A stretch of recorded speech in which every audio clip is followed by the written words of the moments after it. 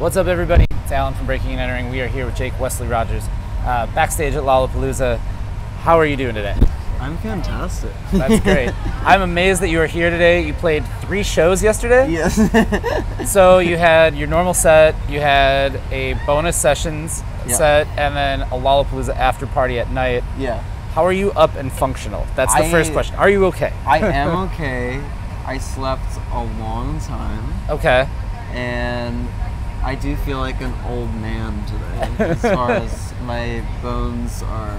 I have some scratches on my knees. I perform more on my knees than I expected. The spirit kind of took me around some interesting places. Just a lot of energy. A lot of energy. If I had to do a 4th show, it would have been like bad. Yeah, I think anybody that's pushing it too far to do a 4th show in a day, but 3 is a lot. 3 was good. 3 is a lot for sure. Yeah. You've got a bunch of music that you also announced that you're putting out as well at the Lollapalooza set. Yes. So you've got an EP coming out. Tell us how did the record come about? I've been writing for the past couple of years, and this one's kind of like the first part of it. Yeah.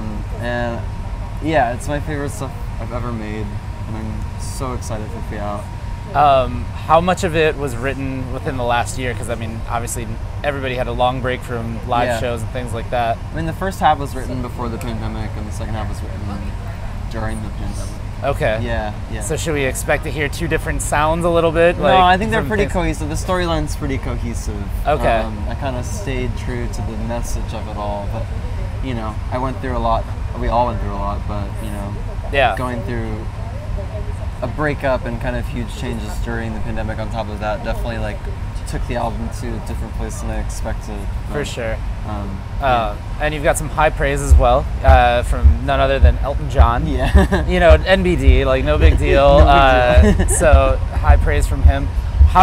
What was your reaction when you heard that, you know, he had A, heard your music, and B, liked it? You know what I mean? Like, what was that feeling for you? I couldn't stop laughing. Okay.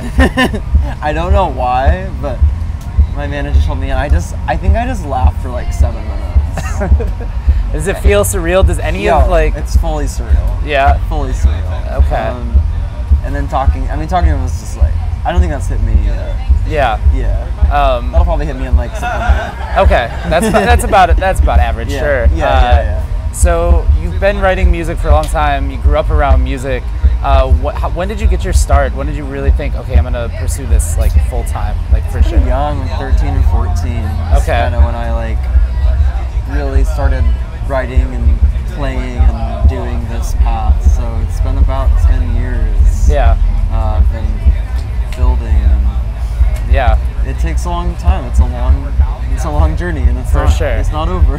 Yeah, for sure. Does it feel like kind of surreal too to be playing here, to be playing Lollapalooza? Yeah, it's huge. I mean, because you grew up in the Midwest, right? Totally. I have to zoom out and think about like, you know, 16-year-old me.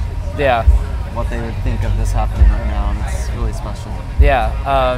You grew up in the Midwest, smaller town. I mean, Kansas City, right? I was born in Kansas City, grew up in Springfield. Okay.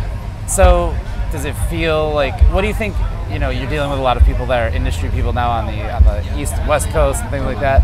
What do you feel about like Midwest independent music? Like, do you feel like it gets forgotten at all? You know?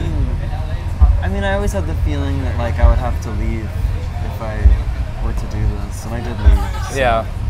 I think that is, I guess, part of it, at least part of my journey. You know, I went to Nashville when I was 18. About to go to LA, so. And I don't feel like you really don't have to be anywhere. I mean, I think the last year's kind of said that. Anywhere and put it online. But I think there is a benefit of being in a place where creative people are. There's pros and cons. Yeah. To both. Absolutely. I think most importantly, just live where you feel like you can be creative.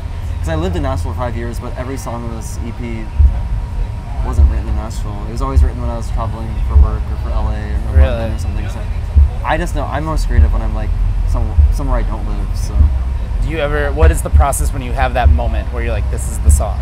Like, does it get thrown into the notes app right away? Or is it like, I have to find a piano and play something? Yeah, it's always at a piano and I always have my journal. Okay. So pretty analog in that way. Yeah, you're able to run over and make that happen. I mean, if it's happening, if I'm on the highway or something, I'll well, yes, pull over and drop something down. Yeah, very cool. Well, you've got the EP coming out, and you've got some big things. What else is on the horizon for you for the rest of this year?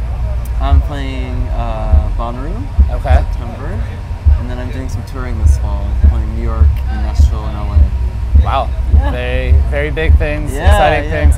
If they want to get in touch with you, if they want to go ahead and follow you on social media, where's the best place to go do that? You can follow me on Instagram and TikTok at Jake Wesley Rogers. Perfect. YouTube, all that.